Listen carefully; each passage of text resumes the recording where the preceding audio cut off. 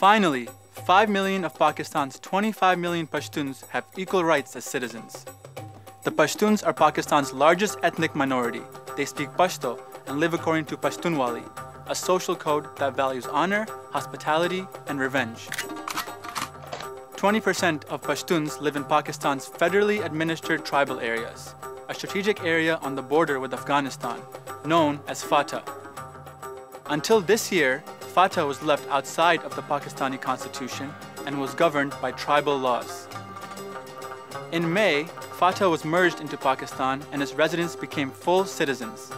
Called the most dangerous place in the world by the US and a lawless land by Pakistanis, FATA has been the target of many army operations to rid it of violent elements. To understand why Pakistan is paying attention to FATA now, let's look at the region's history and its geostrategic importance. The mistreatment of tribal Pashtuns goes back to the 19th century. From British India onwards, tribal Pashtuns have been isolated from and dehumanized in mainstream society. FATA was called the excluded areas and was cut off from the rest of British India. On the one hand, state law did not apply to the region. On the other, they were subject to a harsh set of special laws since 1876. These laws denied the tribes legal rights and imposed collective punishment. This was all enforced by British-appointed political agents with absolute power who paid off tribal elders to control them. A Supreme Court justice from Pakistan described the true purpose of these laws. The legal system imposed by the British was intended to rule the masses through a class of loyals from the area, thus ostensibly depicting a policy of non-interference in their centuries-old system, although in fact the object was to keep them away from a universally recognized judicial system and instead give them a sugar-coated legal device. And these laws stayed in place after the British left. During the partition of 1947, Pakistan and India became separate countries, and this region became known as FATA.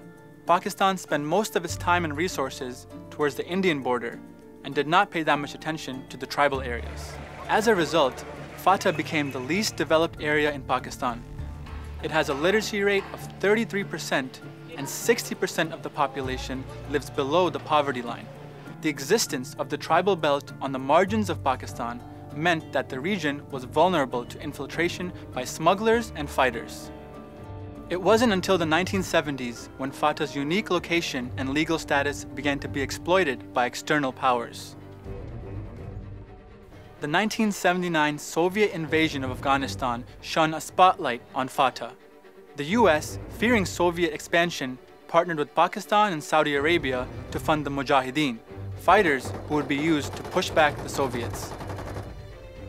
The Mujahideen began recruiting and training fighters in the tribal areas. Although they defeated the Soviets, there were unintended consequences. Recently we have obtained hard evidences of the Pakistani militia's involvement alongside with the Taliban. They have committed serious incursions inside the Afghan territory, and they have enabled the Taliban to move towards the capital. The different factions began fighting for power in Afghanistan. One of these factions was the Taliban, backed by Pakistan. While FATA was an asset during the Afghan war, it would soon become a liability with the rise of anti-Americanism. Our war on terror begins with Al-Qaeda, but it does not end there. It will not end until every terrorist group of global reach has been found, stopped, and defeated. Conditions worsened when the US launched the so-called War on Terror and invaded Afghanistan in 2001, driving the Taliban out to take refuge in FATA. Under US pressure, Pakistan publicly abandoned support for the Taliban and allowed US forces into the tribal areas. However, the Taliban took advantage of FATA's unregulated status and established safe havens along the border. A prolonged period of conflict in FATA began, with fighting between the Pakistani military, US forces, and fighters loyal to various groups raging on. Meanwhile, the tribes were trapped in the fighting. More than 1,000 tribal elders were killed, deteriorating the traditional tribal structure. Thousands of Pashtuns disappeared without a trace. The conflict also displaced more than 1 million tribespeople and destroyed hundreds of local houses, schools, and businesses. Throughout, Pakistan viewed and justified the violence as a Pashtun problem, but this view hides the true drivers behind the issue. The tribal Pashtuns haven't had any political influence, access to media outlets, or self-determination from the time they were under the British-era laws. Even when the Pakistani president made reforms in 2011 to protect the elderly and the youth, the military reversed these changes. Security forces gave themselves the power to arrest any tribal Pashtun on the basis of suspicion or complaint. Do you believe that civil liberties in this country are being eroded in your hunt for the Taliban? I mean, you have to go after a monster.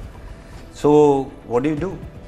And I think state of Pakistan is taking care that this does not impinge on the civil liberties of people as much as it is possible.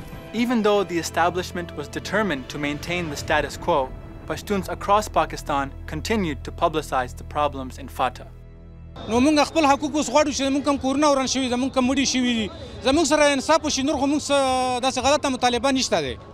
In FATA, 62% of youth are affected by violence. Many tribal Pashtuns moved out of FATA to escape the conflict. But even in cities, tribal Pashtuns are targeted, especially by police who accuse them of being part of the Taliban. The kind of racialized tropes about Pashtuns is widespread in Pakistan and justifies a lot of violence by the military, but also by a lack of empathy and a lack of knowledge about what's been going on in the rest of the country.